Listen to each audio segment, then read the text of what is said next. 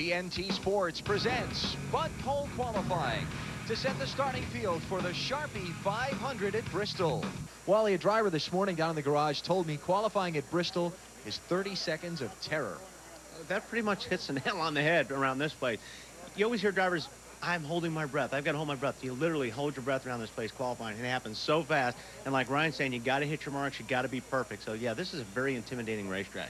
The topic of discussion in the garage area throughout the morning was yesterday's vicious NASCAR Busch Series crash here at Bristol that you've probably read about sometime earlier today. Mike Harmon was the driver. He comes up off of turn number 2.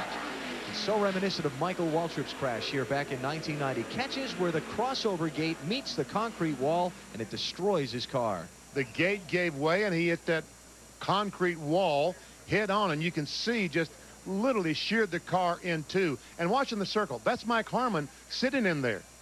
Johnny Sauter comes along in the 2 car and luckily misses. And watch this, folks. He stands up and steps out of the car. Unbelievable. That is, and someone said, he looked at those guys and said, I can't believe it, I'm alive. Yeah, I talked about the similarities to Michael Waltrip's crash here a number of years ago. Same thing. Watch Michael in that red and yellow 30 car. Gets bumped with Robert Presley there. Same spot, same thing. And the car just stops. I mean, it's going 70, 80, 60, whatever miles per hour, and the car just literally stops. And nothing can do that. The car just, Michael's car totally disintegrated. As a matter of fact, when the rescue workers went to Michael's car, there were 2 parts of the car. They went to the wrong part. They went to the biggest part where they thought he would be. He was not there. He was in the other part over there. Whew. I mean, everyone says, have you ever seen a wreck that bad? I said, yeah, Michael Waltrip, because a lot of similarities. And I would not want to pick, I would not want to be in either one of those cars, nor would I pick the one that was the worst crash. There's a dynamic duo for many years. Ray said, man, what a break you caught. Clouds came over, it's cooled off, I need a coat. I need a coat, yeah. I don't know about that, but qualified in the top 25 here, so obviously it's been a big jump for us. And all what the requests were from the Sharpie executives, Paul and Bob, is they wanted me on the front straightaway so they can see me from the suite as far as the pit box is concerned. So far I did my job. Brand new paint scheme. Yeah, it's looking pretty Sharpie, isn't it? It's looking very Sharpie, guys. All right, new pole man. Jeff Gordon has done it.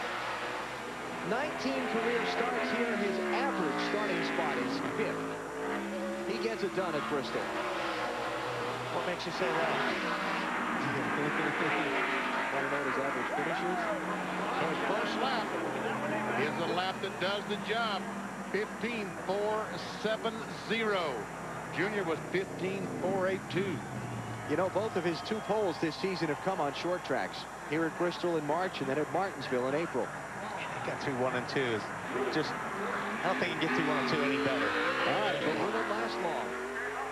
Yeah, that's right. Can Rusty Wallace in his blue deuce knock him off the pole? Hey, Dave, who you got now?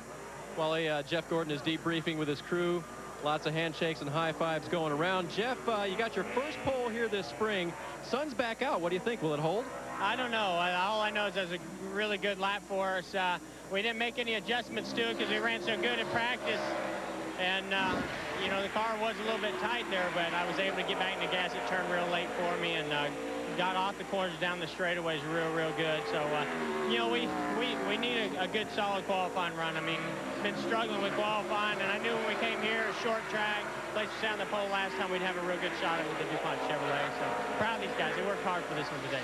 Place you've won 4 times. Doesn't help to have it. It doesn't hurt to have the confidence here either, Alan. That's it. We're all done. Jeff Gordon has won the pole here at Bristol. We'll come back with a look at the grid qualifying results in just a moment.